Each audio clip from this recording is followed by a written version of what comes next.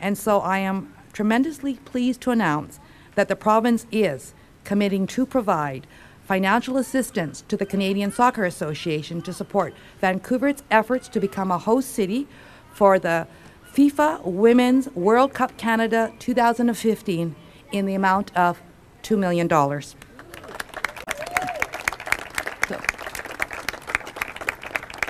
We're very happy at Canadian Soccer Association to support the BC government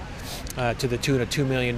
which provides that added benefit and support financially for the city of Vancouver to move from a candidate bid city to become an official host city, which we look to announce in the next 2 weeks as part of the FIFA Women's World Cup for Canada for 2015, which Canadian Soccer Association secured, and it'll be one of the biggest events ever to be held in our country. Representing your country at a FIFA World Cup is one of the highest achievements a soccer player can aspire to.